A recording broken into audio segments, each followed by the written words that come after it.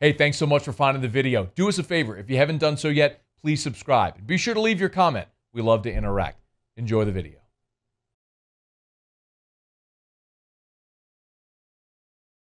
Let's look deeper at the Bulldogs. This transition to the air raid, as best you can tell, how's it gone? Yeah, I mean, I think they feel like, for all intents and purposes, they're on schedule, and, parts of practice look really good, Matt. And it's relative, right? Like, I'm comparing it to recent years throwing the ball, which, in the last 2 years under the previous staff, they just couldn't throw it. Right. They couldn't do it consistently. At times practice was a real mess, and so you kind of knew it. That's why they didn't have any confidence in the games. And, man, you go out there now, and it wasn't this way week 1 or day 10, but, man, about week 3 and, a month into this, you go out and you watch them, and it's really impressive the way they practice. You got Steve Spurrier Jr. coaching outside receivers, Dave Nickel on the insides, and the number of reps that they get off in practice throwing a ball in a short period of time is really impressive. And now you go watch them, and the volume of quality reps that they are getting off, they'll work on certain drills. They do it for half an hour, and you don't see any balls that are not catchable. You don't see receivers getting knocked off routes. Now, they're all going to face tougher competition Saturday than what they're facing in practice, frankly. But it is a tremendous improvement. How quickly it manifests in these games, I don't know.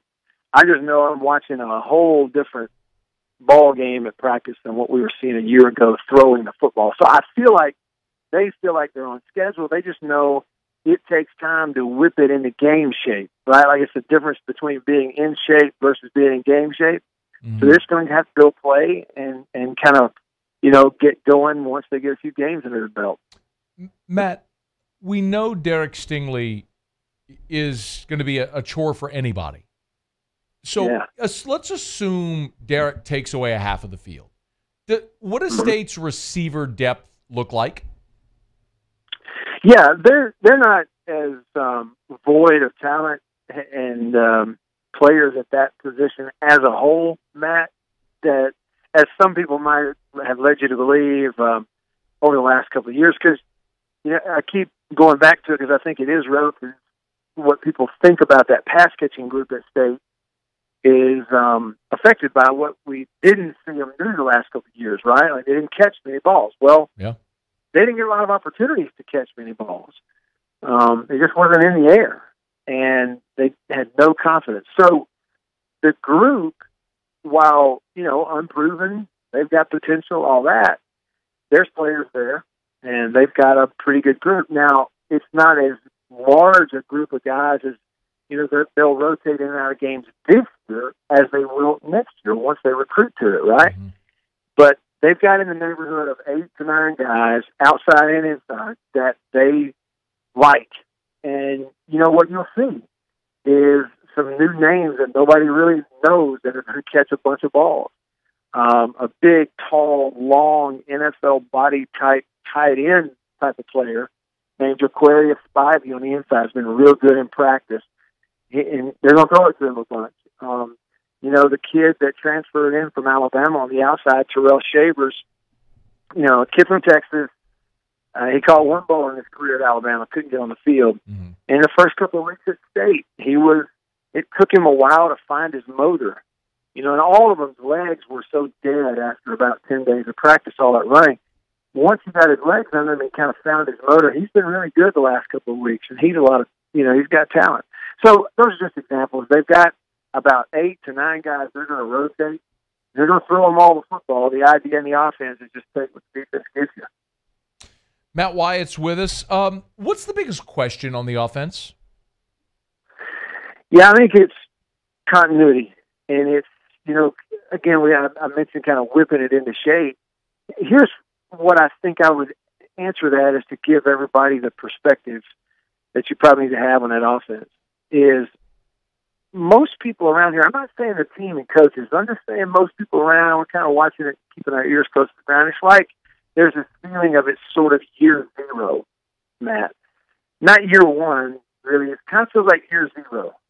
And what I mean by that is, coaching change wholesale, offense and defense. Philosophy change on offense completely. New quarterback, right? Everything's new, and you had no spring, barely an off season in the summer because of the pandemic. Push back the season. Practice has been different. All this stuff. And so I think you're asking me what's the concern on the offense. The offense has players. They've got a couple of guys on their offensive line that are going to play NFL football. They got Kylin Hill, who's a legit SEC back. Their pass catcher group is better than people realize. Their quarterback's a guy who 2 years ago was going to make the decision, do I come back for another year or go ahead and go to the NFL? K.J. Costello is on NFL radars right now, whether he takes another snap or not. Okay, the talent's there. It's just, at what point does it go out there and operate as a machine, right? It'd almost be like, if you were to make an extreme comparison, look at LSU 2 years ago versus last year on offense, right? Right. 2 years ago, a brand new Joe Burrow. At times, it's like they're running in sand. They're trying to figure it out. They weren't bad, but they weren't great. And then all of a sudden, at one point, the light bulb comes on and they were unstoppable. The offense has talent, but they're going to get 1 year at it. They're going to get one shot at it in a shortened season with no spring and no summer. So that's the question to me, is how quickly can they develop some continuity? A couple more minutes with Matt Wyatt, former Mississippi State quarterback. He's on Twitter at Radio Wyatt, multimedia guy. He's got a YouTube channel, does great game breakdowns. If you're an SEC fan, you got to be following subscribe to Matt's YouTube channel because he does a great job with his film breakdowns. Of course, daily radio there in the state of Mississippi. We know that 5 of the top 7 tacklers from a year ago on defense are gone. But, Matt, there's still some names there when I see like Errol Thompson. There's some names I recognize. Who's back on defense, and where's that strength going to be for the defensive unit?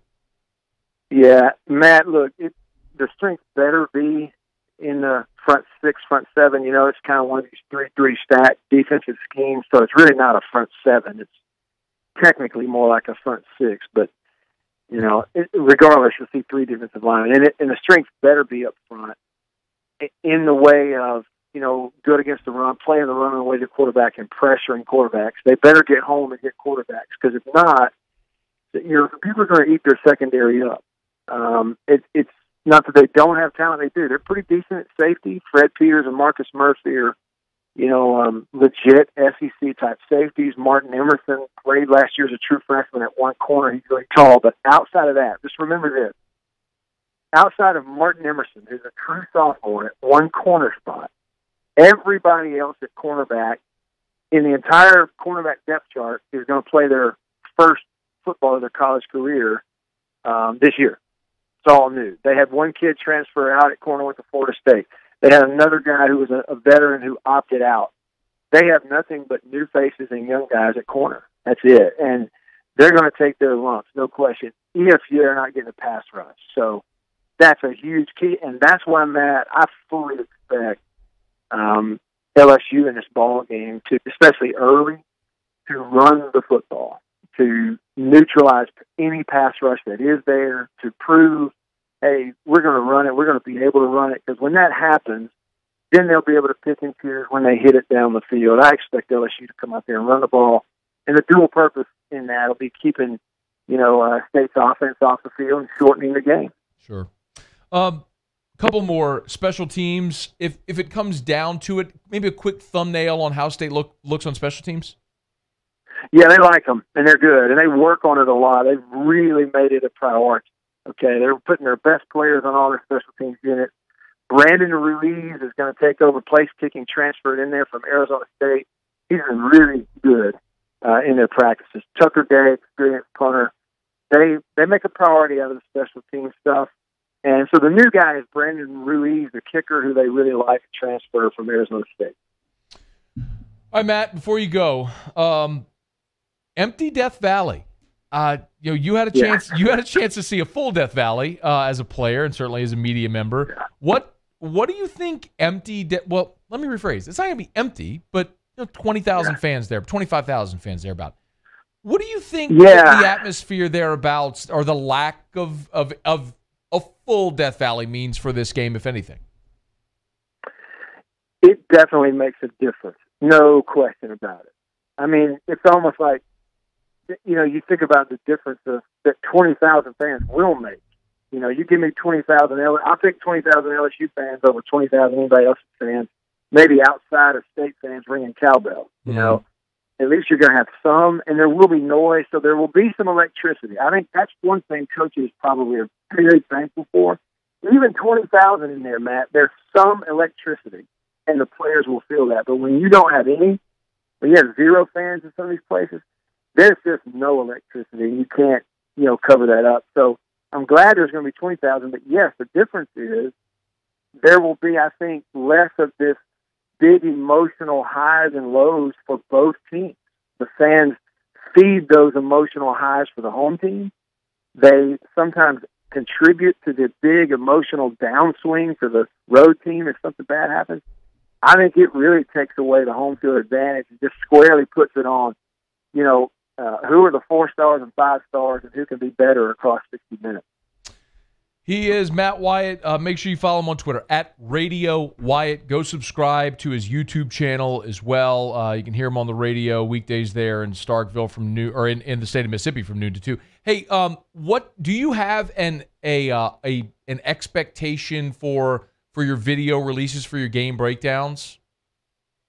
Yeah, I do, and it'll be an every week thing. Okay, it'll be two per week. Matt, I do a Mississippi State video every week, and then I'll pick another SEC game every week, just depending on which big. And obviously this week it'll be State and LSU. So because it's travel, most likely I'm looking at Tuesday to get it released, and I'll put it out there on Twitter when that happens. Okay, make sure it's Matt Wyatt Media on YouTube. If Mississippi State, now if you love SEC football, you need to go follow Matt's YouTube channel, subscribe, because the video breakdowns are fantastic. You need to go subscribe to his page. Matt, we always appreciate the time, man. You're the best. Enjoy the game. Enjoy football on Saturday, man. We'll catch up down the road, all right? Hey, thanks, man. I appreciate the kind words also. Hey, thanks so much for watching. Please leave your comments. I love to interact, and be sure to hit the red subscribe button below.